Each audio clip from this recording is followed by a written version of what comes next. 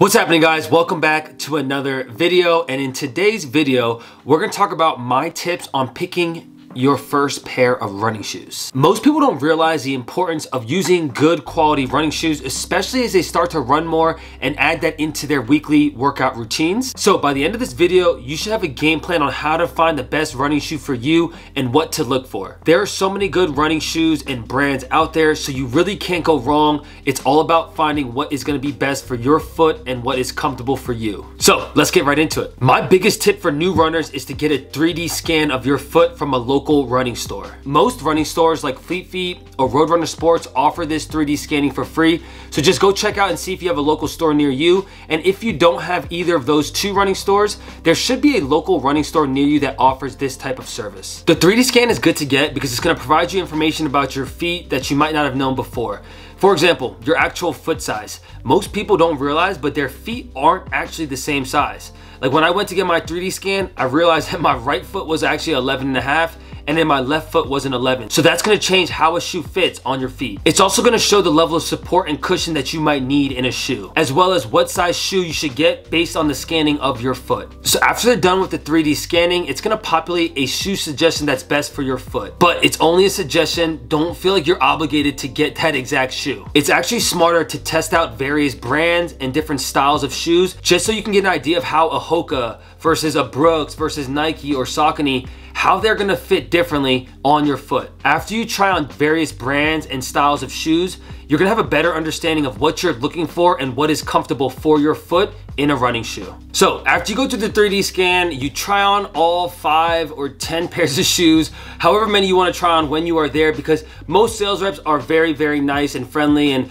they'll probably get you guys any requests that you guys have when you guys are at the store. But after you're done with all that, you obviously have a choice whether you wanna proceed and make the purchase in the store, or you guys can order it online from a different vendor. Don't feel the pressure to make the purchase on the spot. If you've been in sales before, all sales reps are gonna try to push you to make the purchase. But if you're not comfortable with the price of the shoe, you might have a better chance of finding it online for a better price. My second tip is for you guys to do some of your own due diligence and research on your own, and there's no better place to do this than YouTube University. There are so many good YouTube channels that focus on running shoes and running in general that you guys should follow. Some of my favorites are The Ginger Runner as well as Seth James Damore. And just watch the videos of shoes that you might consider getting so you can have a general idea of what to expect when you guys go to the running store. Knowledge is power, especially for purchases like this. So you wanna have a general understanding of styles and brands of shoes to look out for as you guys are browsing the running store. And look, you don't need to know every single detail about every single shoe, but having general knowledge is gonna help you make an educated decision on what shoe to purchase. But regardless, don't rely on the sales reps to give you guys all that information.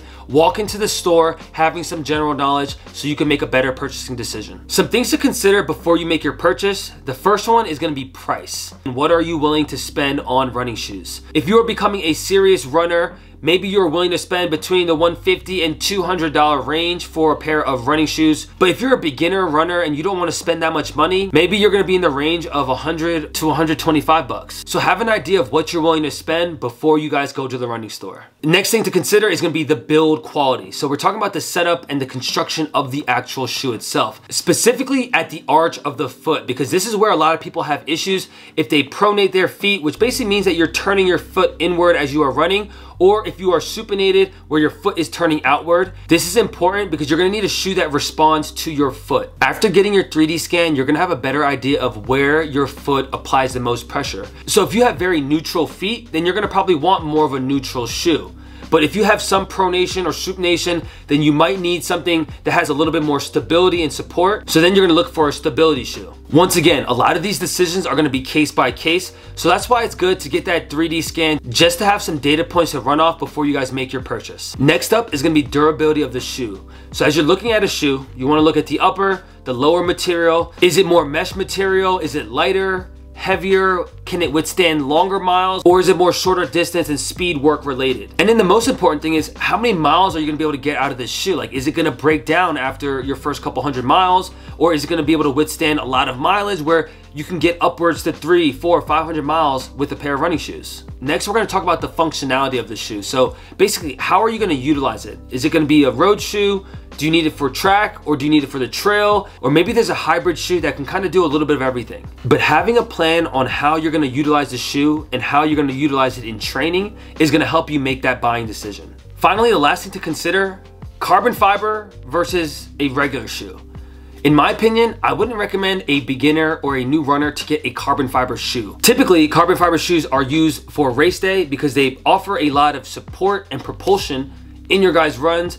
And some people would argue that it is a little bit more of a cheat code to have a carbon fiber shoe, especially as you guys are going into your half and full marathons. And it makes sense that carbon fiber shoes are great for those race day events, but they typically are more expensive and they don't last forever. So if you only buy carbon fiber shoes, you're gonna have to replace them more often, which then ends up meaning that you're gonna have to spend a little bit more money. It's smart to have a race day shoe as well as a shoe that you plan on training in. Even though they're not the same exact shoe, when you end up using the carbon fiber shoe on race day, it's almost gonna feel a little bit easier, like a cheat code, because you're gonna have that extra propulsion and stability in that shoe. Personally, I wouldn't recommend getting a carbon fiber shoe as your first shoe, especially if you're just getting into running. But obviously that is just my opinion on it. If you're out there and you find that you really love a carbon fiber shoe and that it fits your foot perfectly, you can go ahead and make that decision. It is your foot, it is your shoes. But ultimately for me, I didn't end up getting a carbon fiber shoe until I got more into running, where then I was just rotating, 2 or 3 pairs of shoes, using them for speed work or more for training, and then using it for an actual race. So those are the tips I have for anyone out there that is a beginner runner that is looking to get into their first pair of running shoes. But before we close the video, I wanna give you guys 2 of my favorite running shoes. The first one is the Saucony Endorphin Speeds. Okay, these shoes are excellent for training. I've actually used them for half marathons, full marathons, and it doesn't have a carbon fiber plate. It actually has a nylon plate in it, but it's super responsive and very comfortable, and it retails at $170. The next one is the Hoka Rincon 2s. And this is on the cheaper side, it's $120, but is a very good hybrid shoe. You can use it for shorter distance, longer distance, you can use it on the track, and it's one of the lighter shoes on Hoka's lineup, so it still provides you with a ton of cushion, but it's not as heavier on the foot. The Rincons have actually been a shoe that I've been wearing on a day-to-day basis because they're super comfortable and you can pretty much do anything in them. I hope you guys liked the video and got some value out of it, and if you did, make sure you guys smash that like button so the algorithm can also help out other beginner runners in this journey of finding their first pair of running shoes. Also, if you do get a pair of running shoes after watching this video, make sure you drop in the comments what shoe you got and how much money you spent on your first pair of running shoes. And if you're new to the channel, I would love it if you guys subscribe and make sure you hit that bell icon so you guys get notified when I push out my next video. Just remember, stay blessed, be grateful, and always find new ways to step out of your comfort zone. That's all I got for y'all, man. Until next time, I'll see you in the next one. Deuces.